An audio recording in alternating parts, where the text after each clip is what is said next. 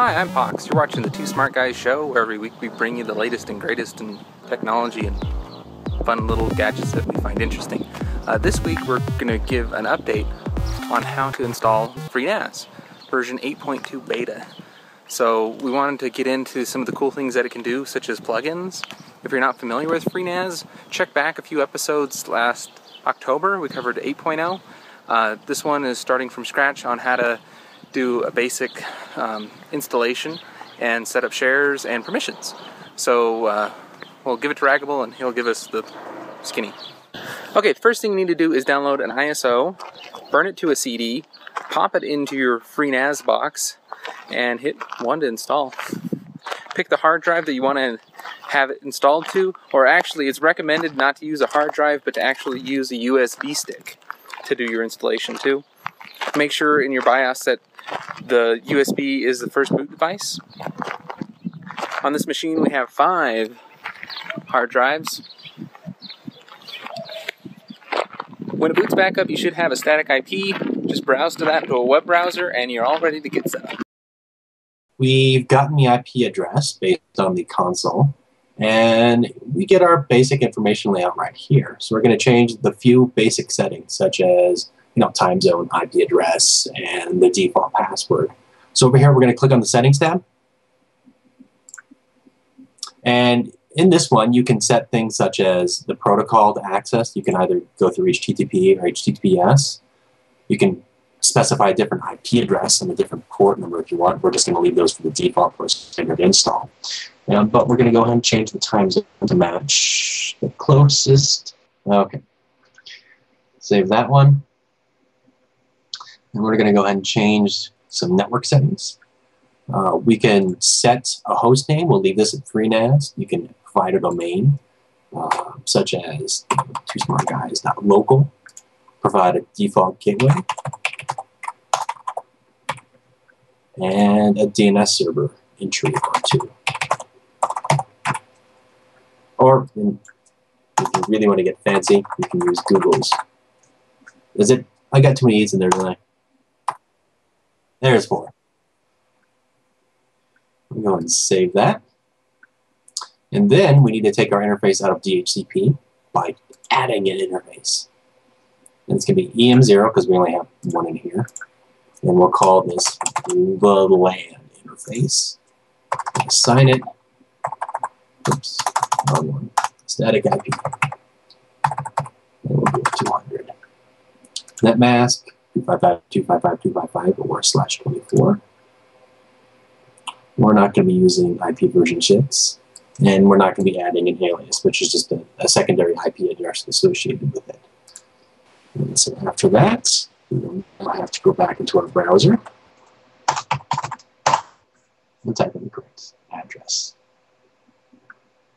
The next thing we need to change is the default password for the admin account. So we can go over account, expand it out. Yeah, and click on change password. And we'll change this to something secure like 1, 2, 3, 4. Woo! That's secure. Change. There it goes. Okay. And so that's the basic, the first couple of things you should take care of before we start to get into provisioning storage and setting up shares. So now that we have that basic setup, the next thing we're going to do is we're going to create the ZFS volume inside of FreeNAS. So we're going to go over to storage, expand volumes, and we want to check to make sure that FreeNAS is actually seeing all of our disks. And we can just click on View Disks. And as you can see, we've got our 5 disks right here. And you can always check to make sure that power management is disabled and that they're set to always be on. That way there's no performance issues if you're constantly accessing your shares. If these are set to spin down, then during times you're not using it, and then you want to go use it, it has to spin up and it takes forever. Click on Volume Manager.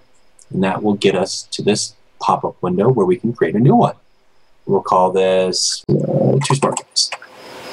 We'll select all the disks, and we're going to create a ZFS, which gives us a couple of different options.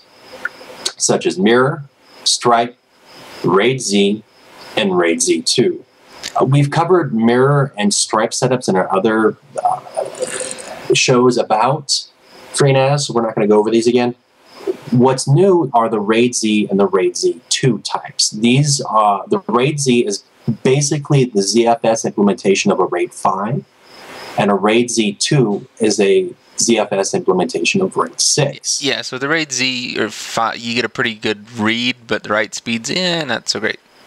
Much the same with RAID 5. And then the RAIDZ2 is double parity, so you can be resilient. I mean, you're safe from 2 disks failures. The caveat there is that you're now writing twice as much parity, and it's almost twice as slow. It's meant for high availability,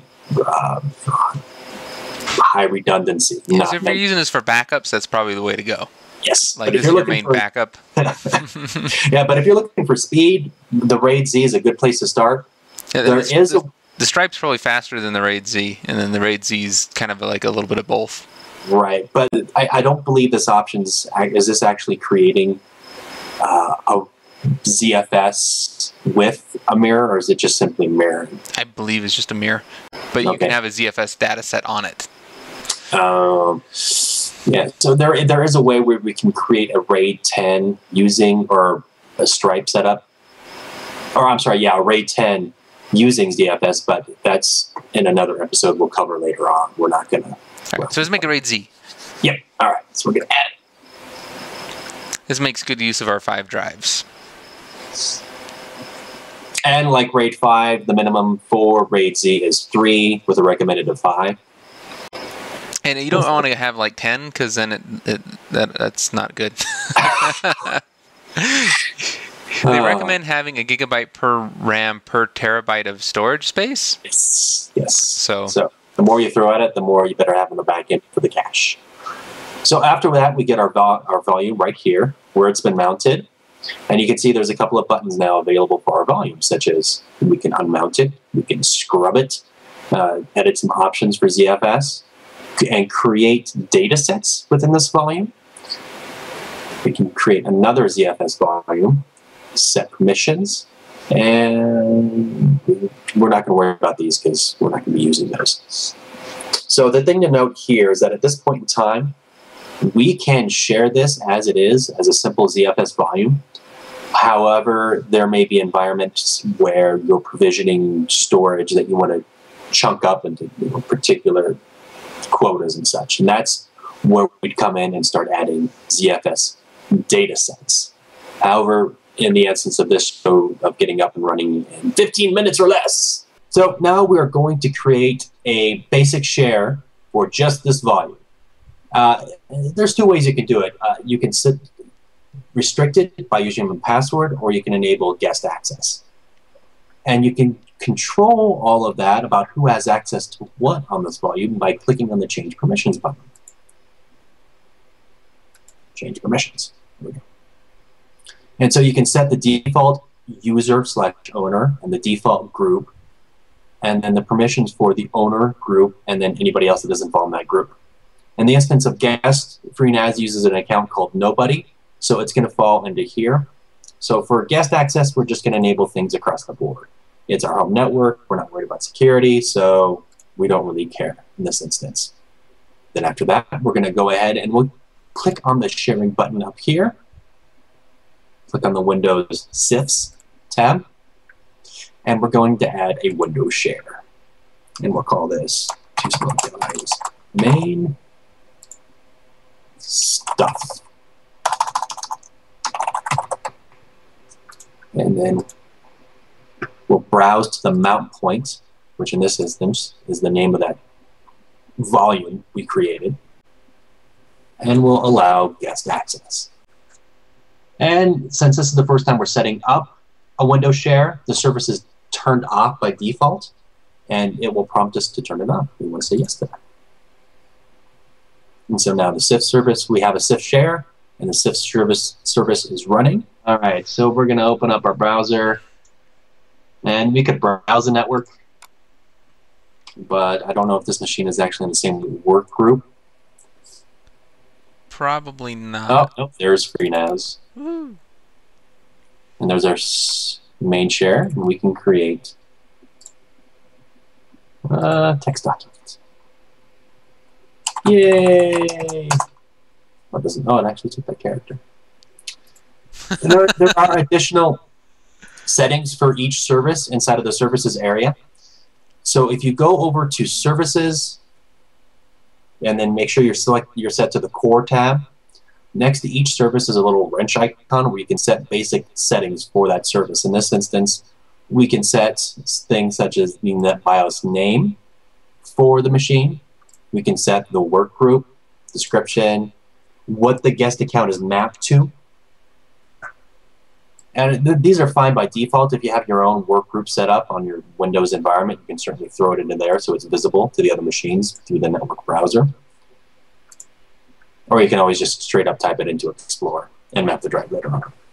And so that's setting up an anonymous guest share inside or for Windows. Next thing we can do is we can lock it down. However, if your FreeNAS box is in a work environment of some sort where multiple people would be using the share and you don't want, say, Ragable getting into Pox's stuff, we can always provision or set permissions. And the first thing to do with that though is to actually create the users. You can integrate FreeNAS into an Active Directory or LDAP environment. We're not going to go over that. We're just going to create local users. And you expand the accounts tree over here, expand users, and we'll add a user. You can leave the user ID as the default. We'll create a username of Pox. We'll create a group for just Pox. We have to provide a full name. Scroll down. Yes, it is my full name.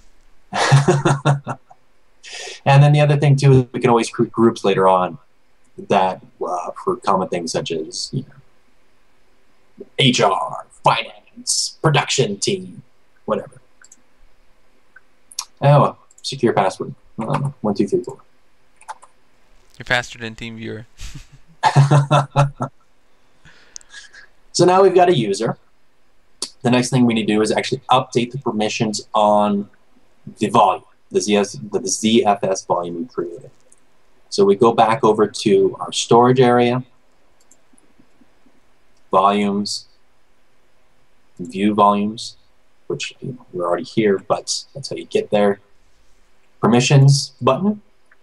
And now we're going to disable write access. We can still determine if read and execute are available. We're going to say, no, hell no, we got secure stuff. And we'll say, only Pox has access to this. And we'll change the owner to Pox. Change. Then we'll go back over to the shares. And we'll edit the share and disable guest access. If we go back in, and let's add myself. We'll create a primary group of me. Full name is Awesome Sauce. That is my full name. This is my full legal name. Awesome Sauce. Awesome Sauce. Click OK. And we'll also create a group for us called Two Smart Guys. We need to now update the permissions on the ZFS volume again. And this time we're going to still say that Pox is the owner, but the group is now Two Smart Guys. And we're going to let the group have read, write, and execute.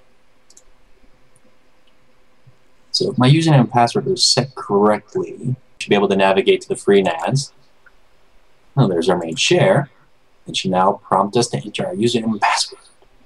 There we go. And we'll say I'm Pox today. Yay. And ta-da!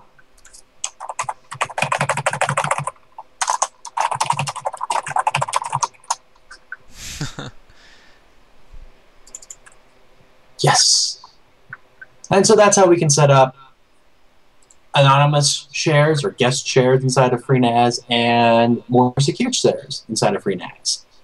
That's it. That's the basic setup of FreeNAS 8. Yep. FreeNAS 8.2, in fact. We're working with the beta version, I believe. If it ever hangs up, reboot it.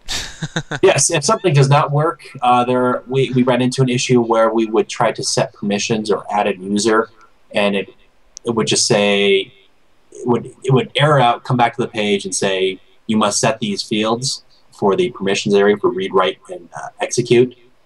And the only way we got around that was just to reboot the machine and go through that process again. And luckily, it didn't happen to us while we were going through this process. But that is your FreeNAS box up and running in 15 minutes. All right, so that's the gist of it. It's pretty simple. Next week, we're going to get into enabling the plugins, which is actually kind of a weird process. But we'll get into that next week. See you guys. Please subscribe to the feed or here on YouTube, wherever. Thanks. Bye. This has been the Two Smart Guys Productions.